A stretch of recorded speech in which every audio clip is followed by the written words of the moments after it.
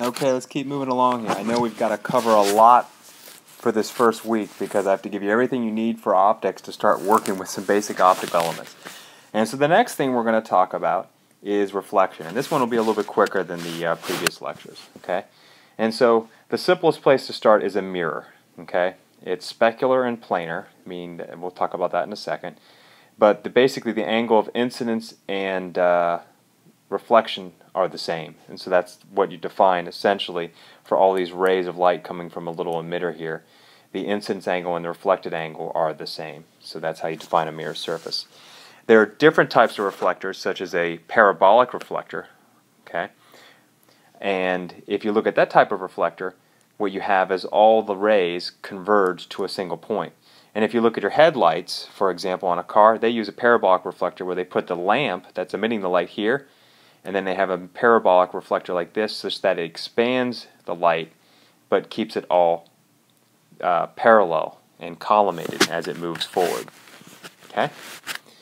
There are two applications. One I just mentioned, headlights, but also this is used for solar cells. When you have really expensive solar cell chips, some of the best and most efficient ones, you use a parabolic mirror like this to take the sunlight and concentrate it onto the tiny little chip where it can do its job and then convert light to electricity. There's also even more fancy reflectors. There's retroreflectors. I'm not going to go into a lot of detail on this, but this is a unique type of reflector where, as you can see here, each XYZ component, because we're in 3D space here, gets reversed by each reflection, because when you go from incidence angle to reflected angle, you basically reverse, at least in this dimension, one element of X, Y, or Z propagation. Okay?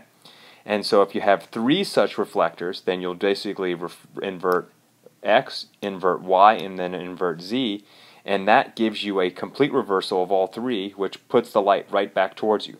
So when you're driving down the light at night and you look at the stop signs and the road markers and they look really bright, that's because they're made out of these little corner cube retroreflectors where they take your headlights and they reflect them right back at you by having a film full of these little three-sided little features here. Okay? Now, not all reflection is mirror-like, which is referred as specular. Some reflections are diffuse, which is referred to as Lambertian.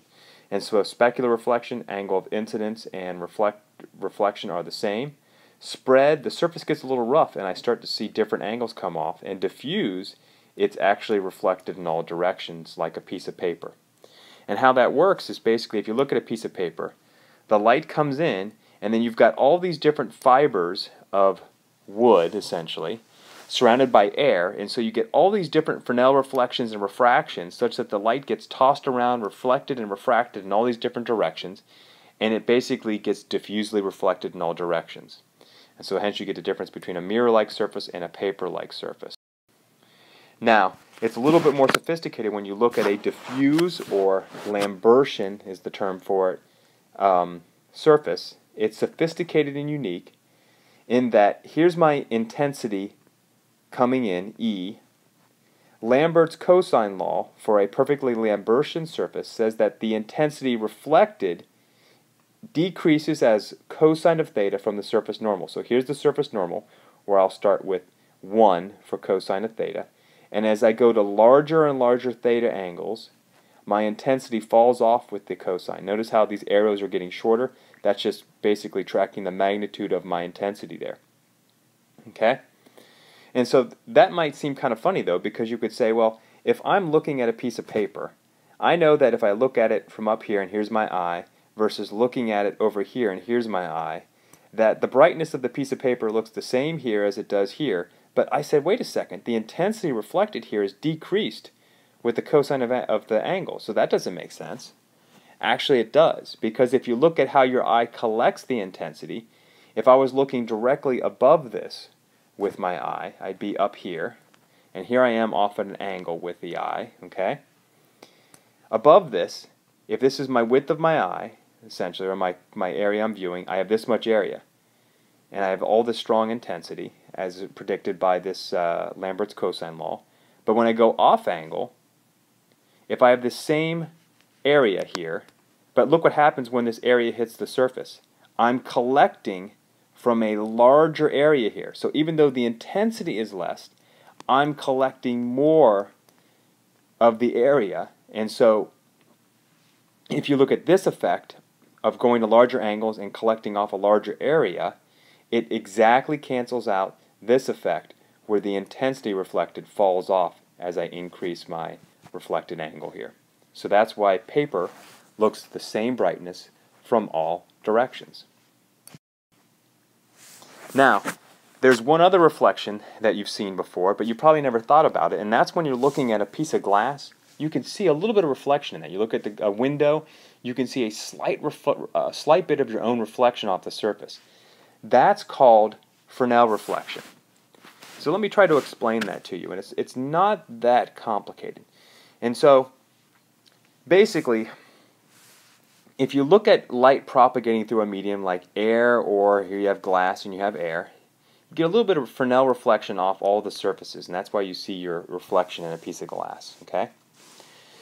Now, the reason why you get this, okay, is that if you look at light propagating in air, and we'll talk more about this later, but there's something called, I don't know if I even talk about it, there's something called Huygens Principle, in which basically you have if light if electric field comes along here as an atom, it can cause the electron cloud to oscillate back and forth. Well, if that's moving charge, that can create a photon itself. But if you look at a medium that's the same density of atoms, same refractive index, interference forces things to keep moving forward. However, when you go from one refractive index to another, you break up the symmetry of this system, and you get a little bit of the light re-radiated backwards. Okay, and that's why you get this Fresnel reflection off these surfaces.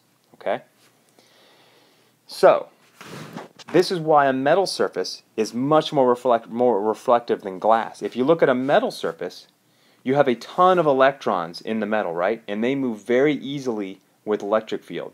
And so I have a photon coming in, it's got an oscillating electric field, it causes the electrons to oscillate.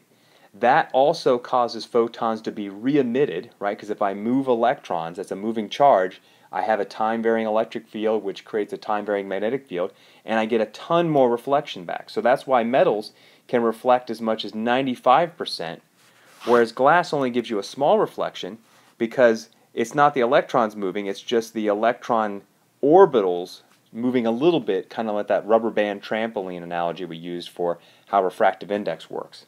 And so glass gives you a little bit of Fresnel reflection, and metals give you a strong amount of Fresnel reflection because you have a very strong effect of electric field causing electrons to oscillate, which then re-emit the photons, but in the opposite direction. How do you calculate Fresnel reflection? Well, let me mention one more thing. A metal's not perfectly reflective, though. Okay, Fresnel reflection, there's no loss. But for a metal, there is a loss because you're actually moving charges through a material that has a resistance. And when you move current through a material with resistance, you generate heat. You get ohmic loss. And so metals are not perfectly reflective because a percentage of the light just heats up the metal. Okay? Glass is pretty much perfectly reflective because it's an insulator. There's no net current. So an electric field doesn't cause, the electrons around an atom, they don't leave that atom and move through the material. They just basically get kind of moved back and forth like rubber bands, right? And so they're perfect, like I said before, with glass or refractive index. It's an elastic effect where it gives its energy back to the photon versus a metal where you move those electrons in the metal, the free electrons, they cause a little bit of current flow, and that gives you a ohmic loss, which generates heat. Okay, so now how do I calculate refractive Fresnel reflection off refractive index? It's pretty simple to calculate. This is for incidence angles close to zero, meaning coming straight at this thing. The amount of Fresnel reflectance is the difference in the refractive indices over the sum of the refractive indices squared. That's it. So look at air and glass. Here's air, here's glass. Take the difference, take the sum over each other, square it. Each surface reflects about 4%. And so as I go through here, I end up with 92% through with 4% Fresnel reflected at each of these interfaces. Now, it gets a little bit more calculated as you change the angles. So if I look at the full calculation for a Fresnel reflection, and now I allow my incidence angle no longer to be perfectly normal to the surface, but I allow it to increase, then I will see that my reflection coefficient changes with incidence angle. So this is the amount of light reflected. In fact, if I go to a really large incidence angle to the point where I'm just barely glancing the surface close to 90, my reflection goes to almost 100. That's the same thing when you're looking at a lake, okay, and you look at the water and it looks all shiny. It's because you're looking at light glancing off the lake at really small angles, okay? Now, you have to be careful when you calculate these things, because this then starts to become dependent on which way the light is polarized. And so there's two different reflections here. There's one for the blue line and one for the red line. Look at the blue line first. This is for what we call S-polarized light, where the magnetic field, in this case, would be parallel to the plane of incidence. So if these are my angles here, then these angles are within this plane of incidence. And so that means for this photon, the electric field would have to be in this plane, and the magnetic field would be in this plane. So magnetic field parallel to the plane of incidence, okay? And then the electric field would be perpendicular to it. In that case, I use this equation as angle, incidence, and refracted changes, and I get the blue case here, okay?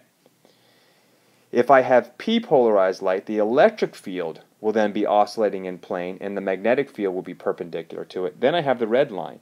And you can see you get the special case here with this equation, where the Fresnel reflection goes to 0, right around 57 or so degrees. That's the Brewster's angle, meaning that if you have the right polarization of light, you'll get no glare or reflection off this surface. Okay? Now, this is for the case of going from low refractive index into high refractive index, and of course you can see the case when you go from high to low, and then you see total internal reflection. Because when you go to high to low, you get to a large enough angle of incidence, eventually the light is internally reflected. Be careful with these terms. People toss them around a lot, and they don't necessarily use them clearly all the time. There's S and P, they say TE and TM. So every time you look at these, if you come up with them, be careful to try to trace it back to the principles I describe here so you can understand them. Now, mirror quality varies, and I want to mention there's a couple different types of mirrors. In this lab, we're mainly using aluminum mirrors. So if this is wavelength and here's reflection, you can see you get pretty good reflection. You've got gold mirrors, higher reflectivity, but not as good in blue, which is why they look gold. And then you've got silver mirrors as well. Okay? There are also very fancy mirrors called dielectric mirrors, just made out of layers of glass with different refractive index. We're going to talk about that in Lecture 3, how you build these up. These are fancy because their reflection is 100% over a given set of wavelengths of light. Again, we'll talk more about that in Lecture 3. The mirrors in our lab are a combination of both. It'll be something like aluminum with a little bit of a dielectric coating to boost up the reflectivity. And that's most of the mirrors we use in this lab. Alright, at this point, do a little bit of review, take a break, and we'll start to wrap up this first lecture.